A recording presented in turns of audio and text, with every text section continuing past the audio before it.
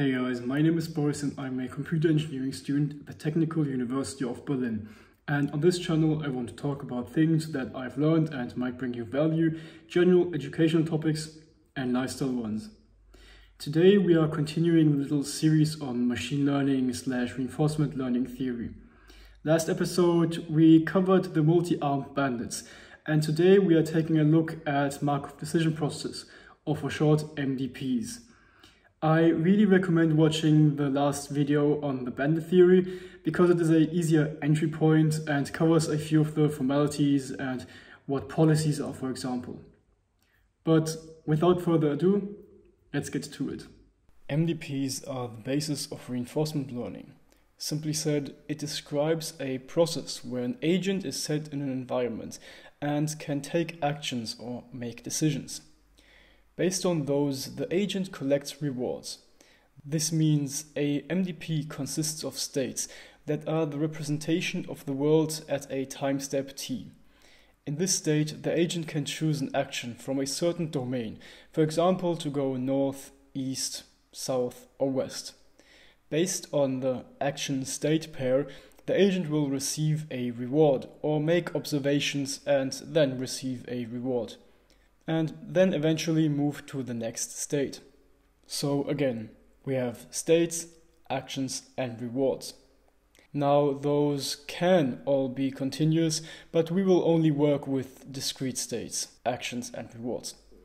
The next very important thing is, in a real world, transitioning into a new state, the reward you receive, and perhaps even the action selection are not deterministic, but have a certain probability. Imagine the following. Your agent is a plumber with a mustache. He is in this position here, and he wants to go one step upwards. In the first initial state, for example S0, he wants to take the action A0 is equal to north or up. But he then slips and doesn't move into field 2, but moves into field 4. Now, don't get scared, the following will look worse than it is. I'll repeat myself a few times so it hopefully makes more sense. Here you can see the formal definition of a Markov decision process. You might have seen this in your lecture. The graph and this mathematical representation are really the same thing, but the important thing to understand is the graph. This graph is not a state transfer graph like in automatons. This is an illustration which shows random variables and how they depend on each other. We, for example, have this variable S0 for the world's initial state, which is also probabilistic and unknown. This does actually make sense. Just imagine a robot that is placed somewhere in a room. How would the robot know where it was dropped? Then there is the state st+1, which also has a certain probability of being the actual envisioned next state. Remember the plumber example. Receiving a reward is also probabilistic, and the selection of the action can theoretically also be, but this one actually is in most cases deterministic. So your policy pi will definitely predict one next action to take based on the current state. This whole scary formula here is just the formal way of writing down all individual probabilities combined. Now for the graph. This probability, for example, which is the probability or rather the probability distribution of getting into state S1 when performing action A0 in state S0, is represented by these two arrows. It shows state S1 is conditionally dependent on the variables S0 and A0, and S1 is not conditionally dependent of actions that happen in the future. This is also how our real world works. The next action is not dependent on future ones. Otherwise, our current concept of time would be not really true and all over the place. But yeah, let's continue and make our lives a bit easier. Up until now, the time step t not only is used to illustrate the order of actions or states, etc., but can also be viewed as an absolute dependency of time. For example, a rocket has to land on a planet at a specific time. Those are then called non-stationary MDPs. But in most cases, the absolute time is not really important, so we often just have a stationary MDP, with always one transition and reward probability distribution per state. To go even further, we often don't even really care about the actual probability distribution of the rewards we could get in state S when choosing action A, but we just always use the average reward, which is then notated like this with the big R. So, to recap, we have states which describe the world in a specific moment. Then we have actions that are deterministic and can be selected from a domain. The probabilities of entering state st plus 1 when choosing action at in state st are independent of time. For example, always when you are in the same state S and want to go left, you could have a 90% chance of actually doing so and 10% chance of slipping and going right. Finally, we have rewards that are dependent on the state and the action chosen. We can have multiple different rewards with certain probabilities, but we really only care about the average reward. Now, all this is nice and cool, but this is just the definition of a problem setting. What would this mean practically?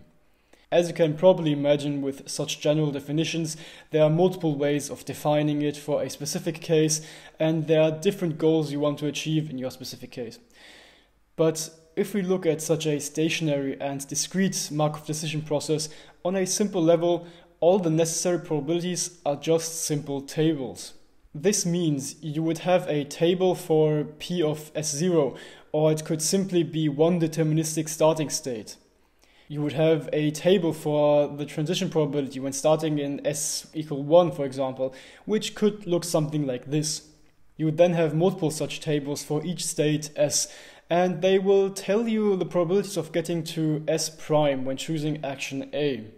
But you don't need multiple tables like such. You can also store them in a tensor or all-in-one thought-through table layout. But I think that would be very messy. For example, imagine again this setting here, and you can go north, east, south, west. If you now start at position 1, you can go, for example, east and land on field 2, but will succeed with only 85%, and the other 15% will split up to the other options. In this case, the only other option is that you land on field 4, so that would be 5%, or to crash into the west wall and the north wall, which would let you not move at all and come out to be 10% of actually staying in the same place. We'll get to that example more in depth in a bit.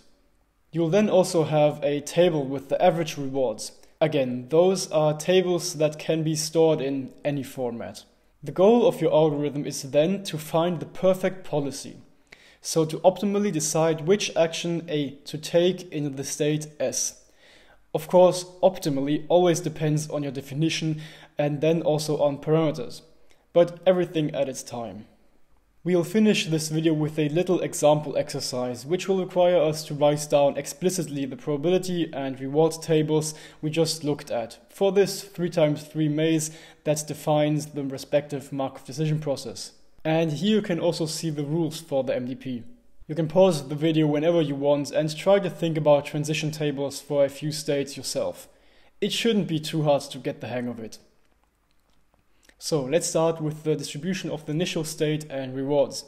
Since they are deterministic, we can say the following for the initial state and reward. The mathematical expression can be simply put into a table with one column or row.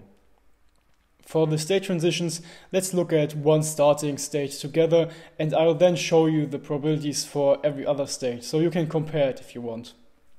Let's look at state 2. If we move north, we have a 85% chance of actually doing so. But moving north is not possible since there is a wall, so moving up will keep us in state 2 with a 85% chance. Now we have 15% left to split up among the other options we can slip off to. So 5% for each state, 1, 3 and 5. All other states have a 0% chance of being reached. Now for action east, we again have 85% to succeed and land in state 3. 5% to land in state 5, 5% to land in state 1 and 5% to slip into a wall and not move at all. Now I think you get the point. For actions south and west, the probabilities look the following.